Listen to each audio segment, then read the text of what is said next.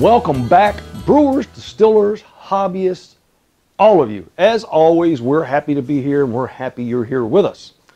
Now, real quick correction from yesterday when we did the popcorn and regular corn mash. I misstated, and I make mistakes all the time. A 1 pound is equal to 543 grams. Not what I had stated yesterday, 226, whatever it was. It's 543 grams. So I got that fixed. Now, on to bigger and better things. If you get an opportunity, now you know, first of all, our YouTube channel, subscribe if you get a chance. Look, if you're just a first-time viewer, the only benefit we get from this, and it's all a numbers game, it only really matters to me. And I'm sensitive to that. So if you subscribe, yeah, I get credit. That's all there is to it. Other than that, I get absolutely nothing out of the channel. So show me some love, show me some credit, and just subscribe. If you subscribe, you'll see a little bell that shows up. It's your option. If you click the bell, you put in your email, and every time I publish a video, you get an update. But you don't have to do that. It's up to you. All right. Now, on to what we're doing today. Today, we're going to do the fermentation process because I left this here overnight.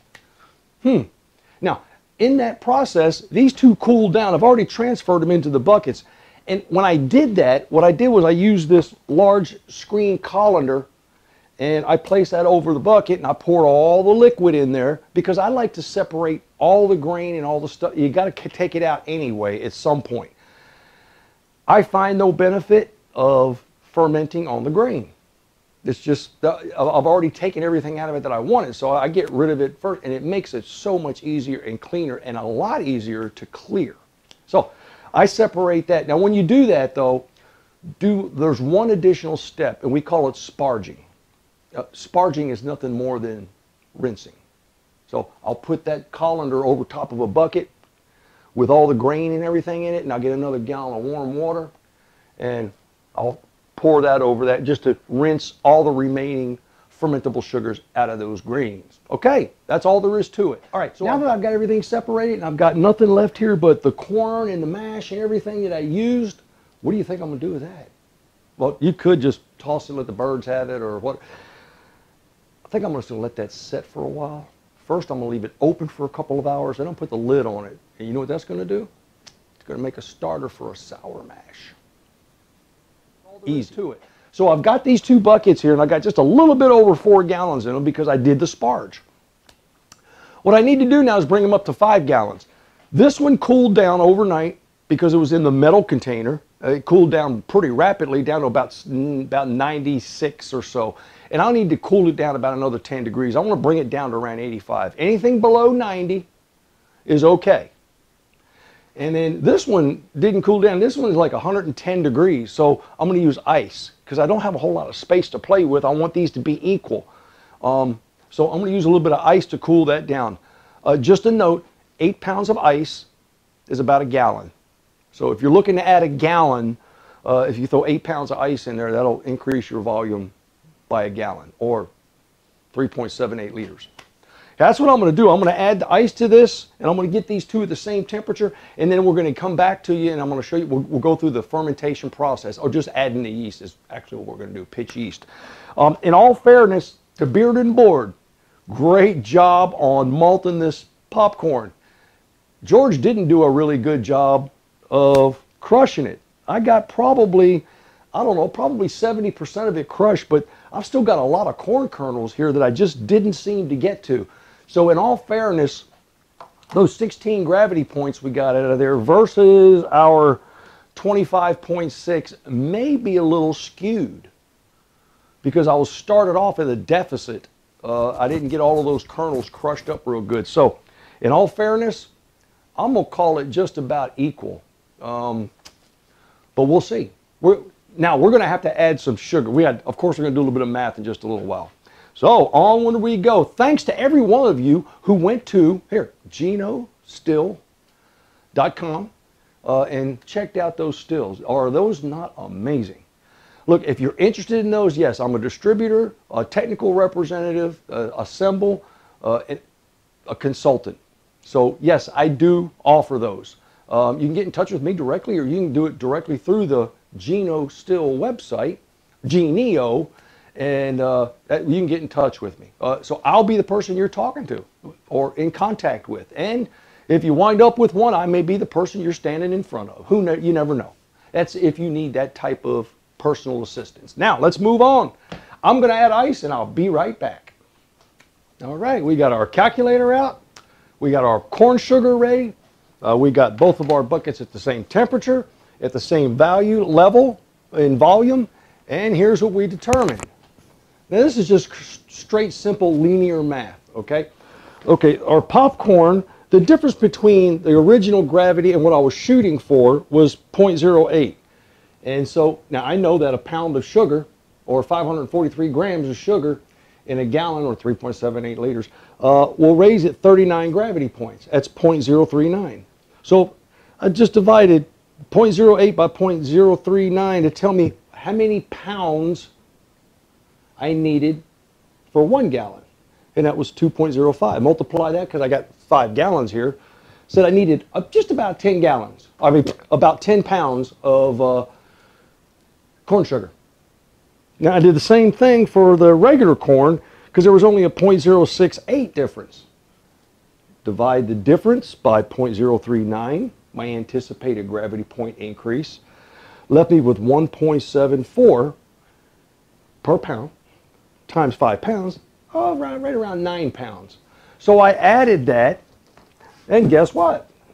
They are both now just a little bit above 1.090. They're about 1.094, because I added an extra quarter of a pound in each one, just because I just wanted to bring it up above 1.090.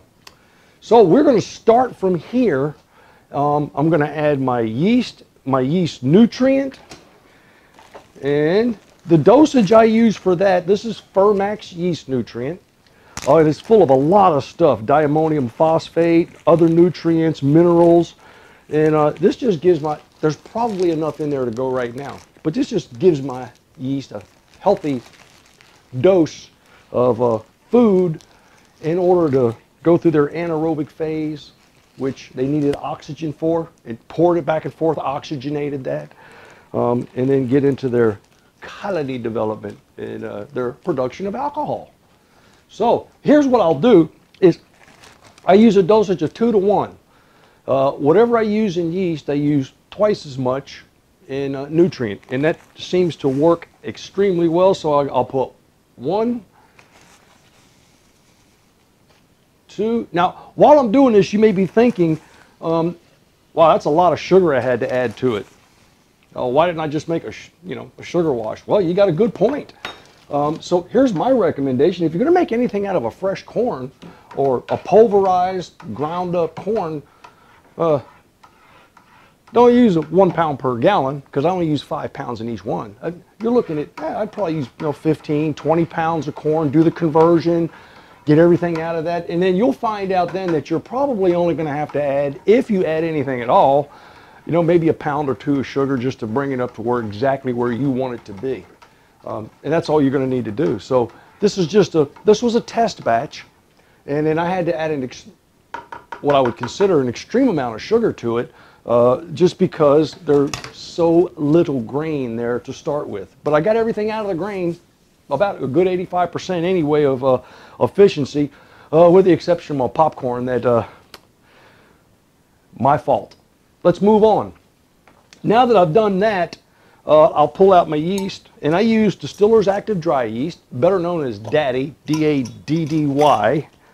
Can you or should you hydrate this first and do a yeast starter? You absolutely could. Yeah, absolutely. Yeah, pull some of that out, put it in a jar, and watch it start to foam, and then reintroduce it. There's probably times you might want to do that if you're doing a super huge batch of wine or something. I tend to find that if I just sprinkle it on the top, then I got one big super huge tablespoon here. It's more or less a soup spoon. And I just sprinkle this across the top. That tends to do the very same thing all in one place. Now all the thing that's left to do is to place my lids on with my airlocks and let it go. Now here's what happens. your wife may worry about this, or she may complain about this, because sometimes it smells like ass. And I've said this before. And if you're doing something off base, it may smell like two asses. So let's try to keep it down to the one ass level. A lot of times, the fermentation will put off a little bit of an off odor. And that off odor is should only be just a stench, or nothing at all. And what causes that is if you're fermenting at too high of a temperature. Now, we're starting this at 85 degrees. And we're going to allow it to cool down as it starts to go through its anaerobic phase and get going. We're going to leave this in a room. We're going to control the temperature at about 75. And if you do that, chances are you may get a little whiff of an off odor, or you may get no odor at all. Now, when that temperature starts to go up and you're not controlling it, it'll start to smell like ass. And that's perfectly okay. It'll still run real good. Here's my caution, though, is if you get up in like 90 degrees, 95 degrees, and it's fermenting away, because it'll take 110 or so to kill it, and you're up to like 100 degrees, it's going to smell like two asses, and you ain't going to like it. That mash is going to have that odor all the way into your still, and it's really hard. It's like a sulfur-based, and what causes that is the yeast just go absolutely batty, and they start to produce other off elements as well as the ethyl alcohol, because now you've got an environment that's a little bit rich and too warm for what your yeast colony is designed to operate in. It's as simple as that. So let's keep our houses not smelling like two asses and less than one, okay? And until next time, don't forget to check out geniostil.com. Let us know what you think. And I'll be posting a video on assembly and demonstration sometime here in the very near future. By golly, happy distilling.